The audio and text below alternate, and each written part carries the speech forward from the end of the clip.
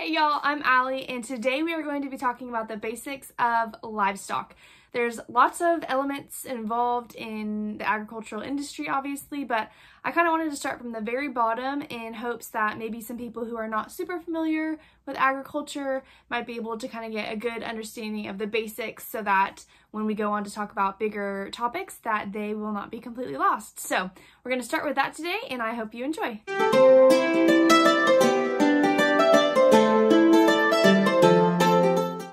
So like I mentioned in the intro, I want to start at the very bottom and give you the building blocks to be able to understand the content information that I'm going to be covering starting today.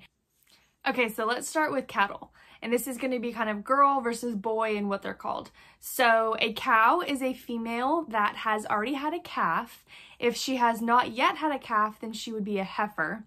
A boy is a bull, and then if he's a castrated male, then he's a steer. And then the babies of cows and bulls are calves. So one thing I want to point out too, there's lots of different breed characteristics within cattle. There's dairy cattle and beef cattle, and that's a whole nother world of explanation that we'll get to later on. But a common misconception, I think, is, oh, that cow has horns, it's a bull. And that is not true. There's lots of cows that have horns too, so just because there's a certain characteristic that you think sticks out doesn't always mean that is the gender identifier. Just a quick side story on this one. So a couple years ago, there was an incident with our county fair, and we had to be deposed as part of the legal situation. And I went in, and the lawyer started asking me questions, and he said, "So how do you know that your animal was a steer?" And I remember kind of stopping and like thoroughly thinking through how I was going to answer. And I looked at my dad, and my dad kind of just shrugged and said, "Tell him." And so I said, "Because he doesn't have any testicles?" And the lawyer like got red-faced and was like, "Oh, yes, okay, that makes sense." But again, kind of going back to, if you don't know, then that's totally fine. And I want to be able to be here to tell you what a steer is. Okay, so next we're going to talk about swine or pigs. A female pig that has had a litter of piglets is a sow, and then before she has piglets, she is a gilt. A male pig is a boar. Unless he has been castrated, then he is a bear.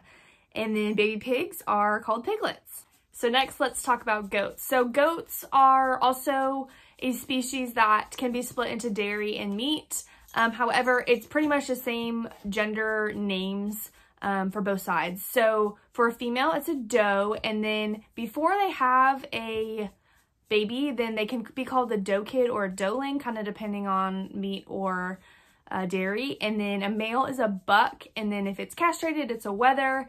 And then baby goats are called kids. For sheep, females are called ewes, and then before they have a baby, they can also be called a ewe lamb. And then males are rams, and then castrated males are wethers, and sheep have baby lambs.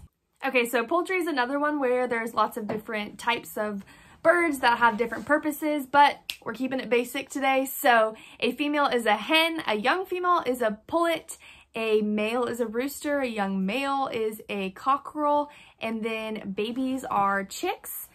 Turkeys are also very similar to chickens as far as their gender names. The only difference is a male turkey is a tom. So that wraps up the identification of genders in livestock, and I hope you guys learned something and found the information helpful, and I will see y'all next time.